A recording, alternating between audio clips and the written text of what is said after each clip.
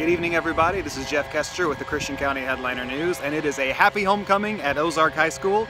The Tigers get a 14-7 win over Republic tonight. That snaps the Tigers' two-game losing streak and improves them to 3-2 on the season. Ozark took the opening kickoff, marched right down the field, in fact converted a fourth down along the way, and that drive ended with this. Quarterback Danny Carr is going to take the sneak on the left side into the end zone for the touchdown. Didn't even have to fall down. That made it 7-0 Tigers.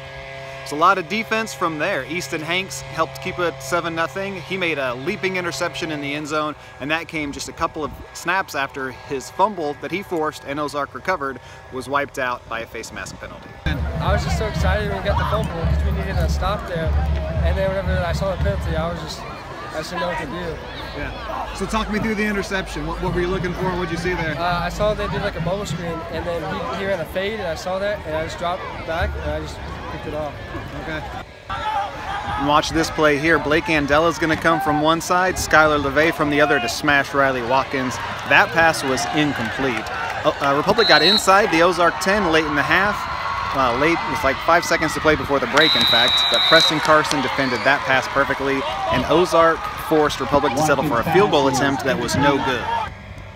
So Ozark had a 7-0 lead after halftime and after the third quarter, but they, unlike last week when they couldn't get the big drive to close out Branson, marched down the field. They went on a 17-play, 93-yard drive to make it 14-0. That drive ended with this. Carr's going to take the snap, run the option to the right, freeze the safety, and flip to Carson for the touchdown. That made it 14-0. Republic added a late score, but that was not enough to stop Ozark tonight. Learn to execute a little bit better and just to follow our plays through now. Yeah. Did you guys have any doubt that you'd go down and score? Ozark coach Chad DePay very complimentary of his team tonight, of course, after the win. Very happy with how the defense contained a Republic offense that can move the ball around the football field pretty quick. He was also very complimentary of the play by his lines, both offensive and defensive tonight. Well, I think really the biggest kicker is just kind of getting our motors revving and trying to get back to kind of our style of physical aggressive,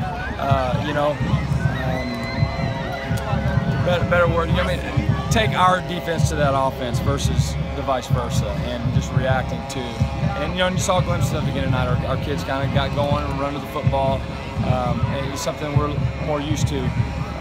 Hey, I got to tell you, we got to be proud of our kids up front on both sides.